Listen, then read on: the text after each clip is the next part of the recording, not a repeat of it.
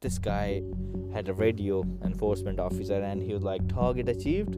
And then there's like, we need to take you with us, you're under arrest.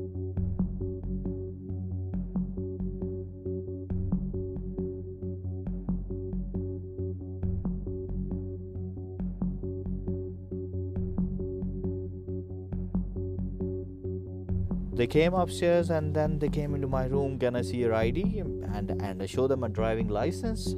And then they look at my name, Mr. Raja Noman Hussain. She's like, you've done TOEIC, you have cheated, and then we are sending you back to Pakistan.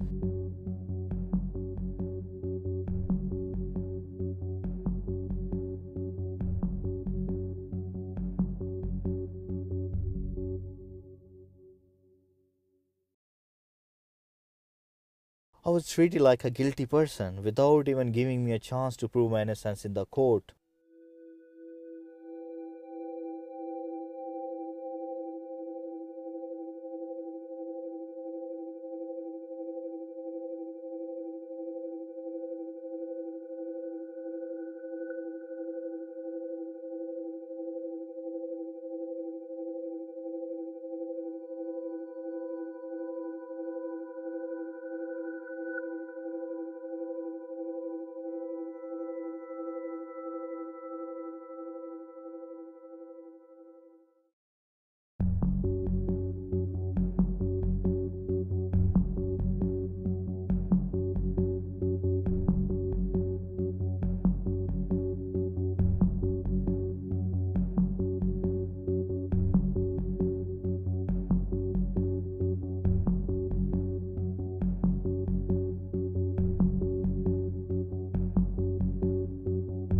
The overall system was so ropey that one couldn't rely on the evidence that was being produced.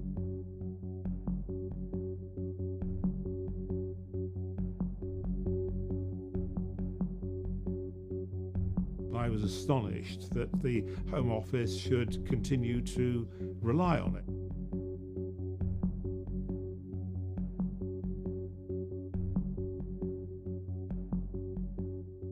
There was cheating, but a very large number of wholly innocent students were caught up in this. And they ended up with no money, no qualification, apparently a conviction from the British government for cheating. The way they've been treated is an utter disgrace.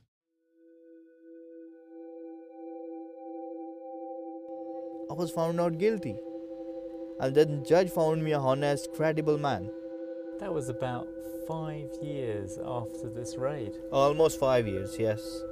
That's It cost me a shocking. lot of legal cost and a lot of troubles and depression, stress I've been through. That's horrendous.